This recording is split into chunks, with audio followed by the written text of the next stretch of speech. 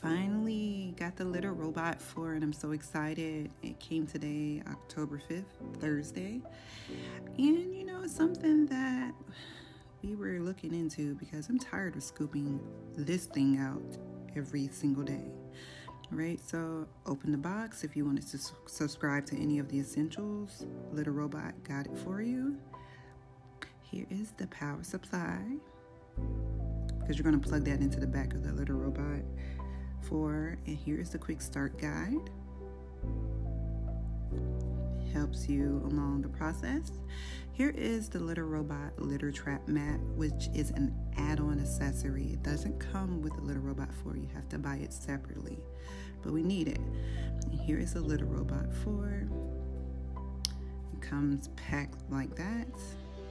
And here is a size comparison between his original litter box and a Litter Robot 4. Decent size. I was actually worried about the size, but as you can see, it's super spacious inside. All right, and here are the different controls, modes, things of that nature. Here's the back of it. Yeah, this device is aesthetically pleasing as well. I like it.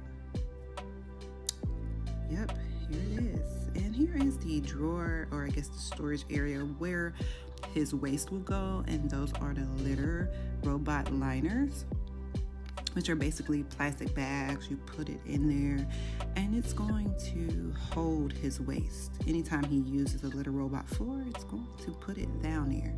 Boom. So it's gonna look like that, and you just close it up. It's like a drawer, y'all.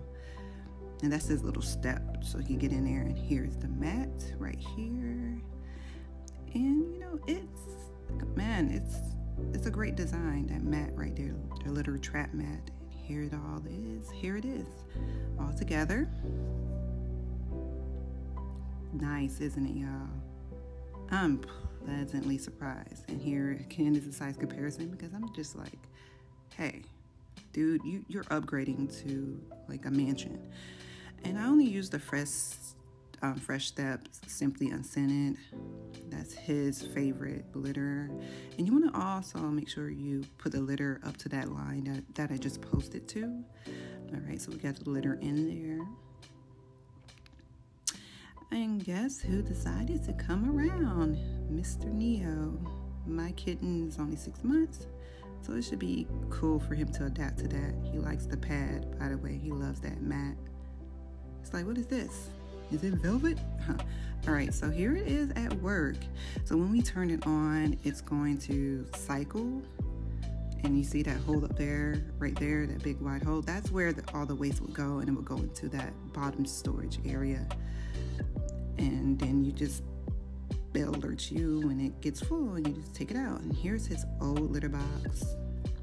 And voila, Litter Robot 4 in all its glory. It's nice. Don't smell like roaches or nothing.